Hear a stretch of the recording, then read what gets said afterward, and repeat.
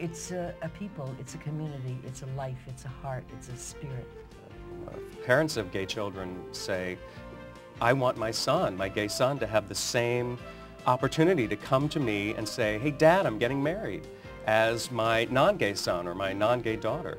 The heck would you want a picture of a tattoo of $1,000 on your penis for? You might just need to satisfy yourself sexually alone at that point. Do I regret it? Not one bit. Did I think that I would actually take it the next step and do it again? You know. And what goes into their life, how they handle it. There are 12 houses, and each one of those houses has a particular function. Look into yourself, think about it, and just be whoever it is that speaks to you.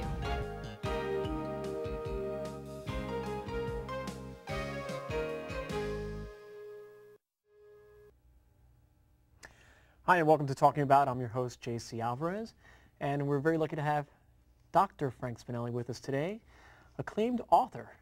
Right, thank you. Now, should I call you Doctor or Frank or Dr. Spinelli? You can call me Dr. Frank. How's that? Dr. Frank. My mother's watching. Oh, yeah. Well, that's gets been upset. Well, we don't want to upset Mom at all.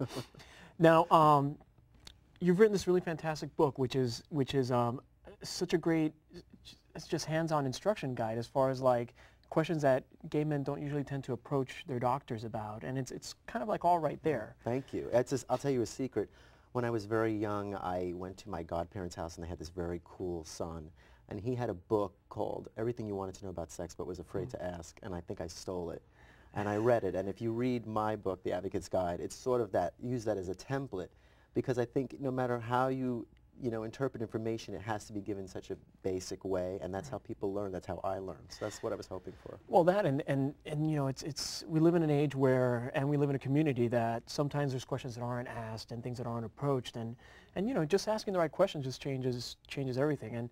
And what I'd like to talk about is the HIV virus, which we've now been living with for 25 years, and it's changed a lot since its first conception, as far as when we first. Oh, certainly. Back in the early 80s, when we first had the epidemic and it hit its peak, it was a death sentence. I mean, no one expected to live past that. And then with the development of AZT in the early 80s, we first had this hint of that we could control this virus or treat it, but not cure it. And then certainly over the years, we've had so many changes in technology and different classes of drugs that, yes, I do think the virus itself hasn't changed, but the way we perceive it has changed. Right. But you have to remember that still, this year, there are over 1.2 million cases of people living with HIV. Of that, a staggering 25% don't even know they have it. So we haven't really hit a point where we're getting people to get tested. We do have that World AIDS Day where we ask people to get tested, but I still feel a lot of gay men in particular feel stigmatized by what it meant to have HIV, and feeling that they were going to die, or no one was going to accept them, or that their friends and family were going to be turned away, and that you could catch it. So we still have a lot of work to do in the way we disseminate this information, especially to younger gay men, because if you think about it, if you're in your 20s, you probably don't remember the early 80s when the epidemic was at its peak. Or you think you're invulnerable, which is the perception that a lot of young people have. It's like there's so many things out there that will protect me. Well, the interesting thing is that if you look at the statistics now, it shows that the increase is mainly in men who have sex with men under 30. Right. And those are the men we have to target now with education, and not so much fear of dying, but the fear that this is a communicable disease and that we can control it, and that you could probably live longer now with the treatment, but that I still get upset when somebody says to me, well, now you could just take one pill once a day and it's not so bad. It's still a disease that really affects a lot of people's lives, and I don't think that anybody who has HIV would tell you, oh, I'm no worse for the wear, it doesn't bother me. And early detection is vital, which is... Early detection is very important. If you look at all the statistics, if we talk about T cells and viral load, when you catch the virus early enough and you start treatment early enough, you have a better chance of living out a longer life as a healthier person, as opposed to someone who's been debilitated. And now that we're seeing men in their 50s and beyond, I had a patient that was diagnosed at 73 this year, which was my oldest patient.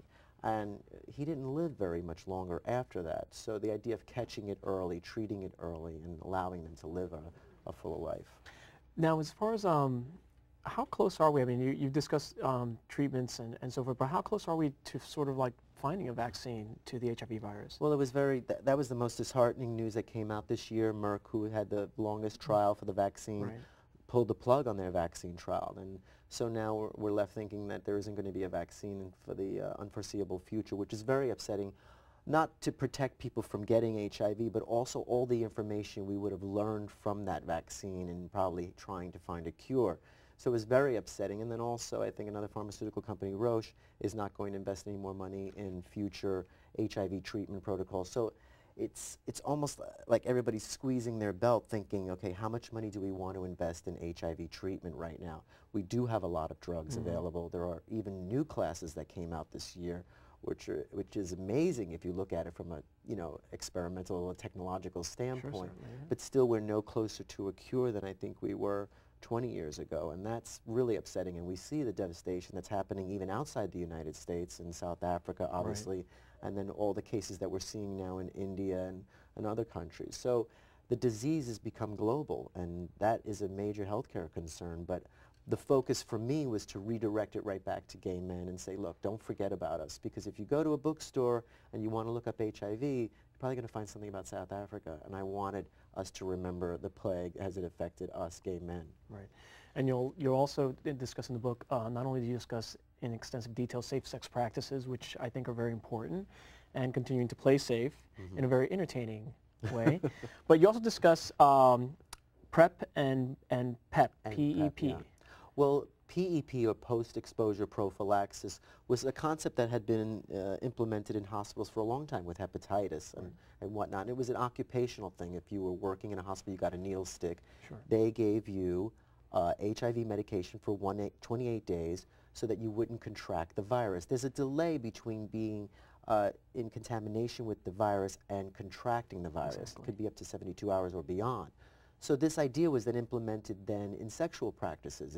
If you had been raped, let's say, or you were you had a sexual interaction with someone and the condom broke, you'd go to your doctor, and this protocol was instituted, which was very important, so that you could possibly prevent yourself from contracting the disease. The interesting thing is now they're working on PrEP, which is pre-exposure, and the first time I heard, I was very nervous about what that might send as a signal to gay men, saying, well, I'll just pop this pill and then I'll go have unsafe sex.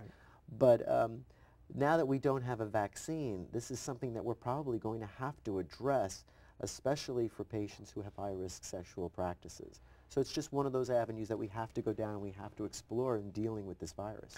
Well, it's a great amount of information, and certainly we're really happy to have you here to touch on it, because so many people really are so in the dark. So thank you for writing the book and for getting the word out there. And please stop by whenever you like and continue to grace us with your presence and with your information. And thank you for joining us, and we'll see you again soon.